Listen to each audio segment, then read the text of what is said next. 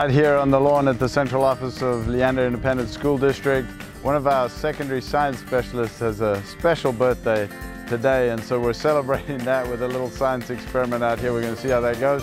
So we bought 50 bottles of Diet Coke and a couple of Mentos, and we're going to see what we can do. Let's have some fun.